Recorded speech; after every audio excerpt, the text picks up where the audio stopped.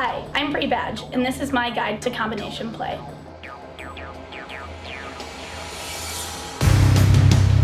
It is important that we do combination play at high speeds. Therefore, we practice these in training so that we can effectively use them in games.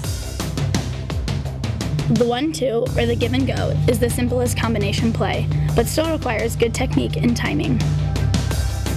Player 1 commits the defender by dribbling towards them at top speed. Player 2 gets into a position close to the defender and even with them.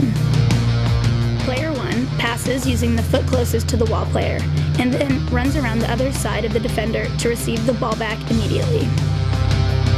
Player 2 plays a one-touch pass back into the path of the player 1 before joining the attack. Overlaps are used to gain a numerical advantage over the opposition, often in wide areas.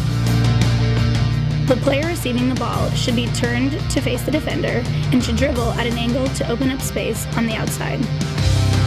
The overlapper gets around their teammate, timing their run so that the overlap is completed as the defender closes in on the player with the ball.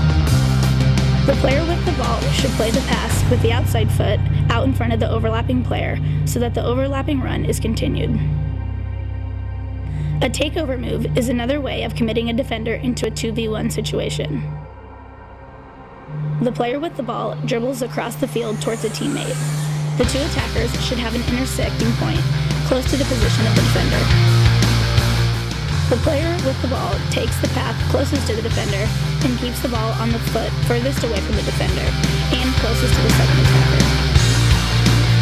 The player with the ball is the primary communicator and determines whether the call is take or leave.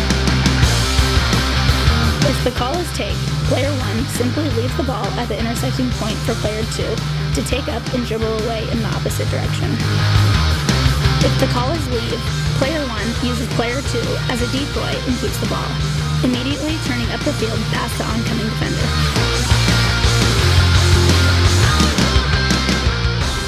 2v1 situations are a great advantage for the attackers to have.